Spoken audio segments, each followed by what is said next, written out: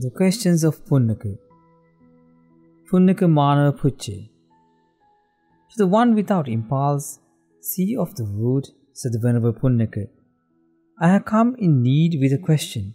On what ground have many rishis, men, Kshatriyas, and Brahmins in the world performed sacrifices to the deities?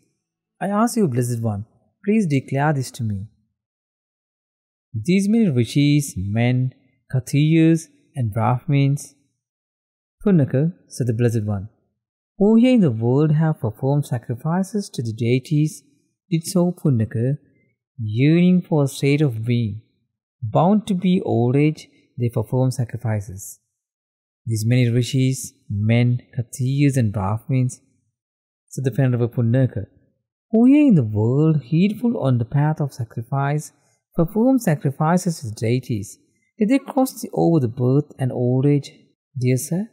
I ask you, Blessed One, please declare this to me.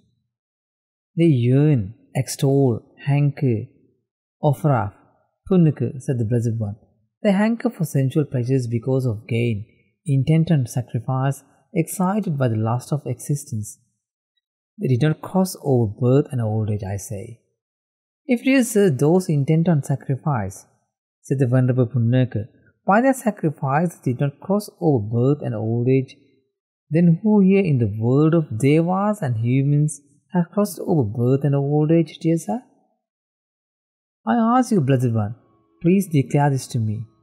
Having comprehended in the far and near in the world, Punnaka, said the Blessed One without agitation anywhere in the world, peaceful, fumeless, untroubled, wishless, has crossed over birth and old age, I say.